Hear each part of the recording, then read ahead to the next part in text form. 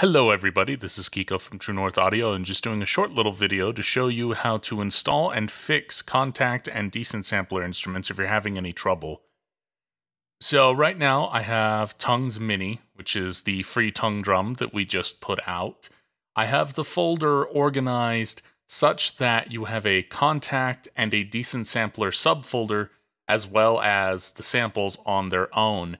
Now, the reason I've done this is because the samples take up a considerable amount of space, and it's easier than having each instrument individually packaged, as it just creates more data and it's going to take longer to download for everybody. But the downside of this is that it does come with some organization. And if you're like me, you're probably going to be keeping your Kontakt and Decent Sampler instruments in a different place. Wherever that is, doesn't matter. I'm going to give you kind of a brief run through of problems you might run into if you're trying to install them. So first things first, we have the folder here. We're going to create a new folder. We're going to pretend this is the Kontakt one. I'm going to create a Decent Sampler one. And we're going to move everything we need into those folders. And of course, it'll take a minute, so just be patient. Now, when you're doing this, of course, you're going to want that sample folder in both of those folders. Each of them are going to be using the same samples, and both of them should have the same name for the sample folder. So now we go in. We have the Kontakt folder here now. We've got the samples, and we have the Kontakt. If we go in, you've got all the parts of the Kontakt instrument, the NKC, the NKR, the NKI, which is the instrument itself, and the resources folder, which has the UI elements. But if we launch it up, we're going to have this little screen.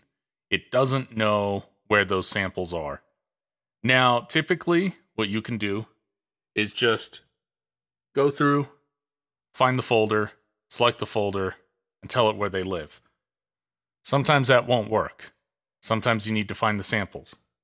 So you find the folder with the samples, and it'll load up. But even if you do that, sometimes you're going to have that problem every time you open it. In that case, the first thing you're going to want to do is you're going to want to actually move the sample folder into the Kontakt folder. Usually that'll do the job, but sometimes it won't. If it doesn't, you're going to look for the folder again. You're going to load it up and click on this little tool icon here.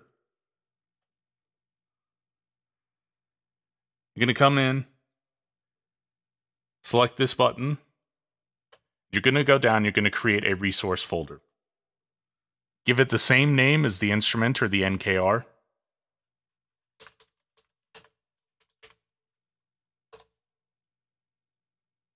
Yes, you want to replace it. You're basically telling it to look in a new place every time. You're going to close that. You're going to go up to the save icon up here. You're going to save the edited instrument. Going to make sure that you have patch only and uncheck the absolute sample paths. Once again, replace. And now that you've done that, it's going to be looking for those files on your computer in the new location. And it loads up perfectly fine. When it comes into Decent Sampler, you're going to run into this. You're going to have the same issue. Now, if you search for the files like that, you will find them, and it will play, but the problem you're going to run into is still going to be errors, occasionally. The way to fix this one is a lot simpler. Once again, like with Kontakt, you want to make sure that the folder for the samples is in the correct place. In this case, you just take it and drag it in with the rest. Because the DS preset file, the actual instrument part, is programmed to be looking for that folder in this directory. And it loads up just fine. If you've downloaded the Pianobook version, the way that one works is to have all the files in the same folder. All of these files are going to work. The trick with this one is that you just want to copy all of the relevant files into their relevant spot. Now, the one thing to make note of with this is that both of these instruments have a resource folder. The resource folder in here is for both instruments, so you want to make sure to copy that into both folders.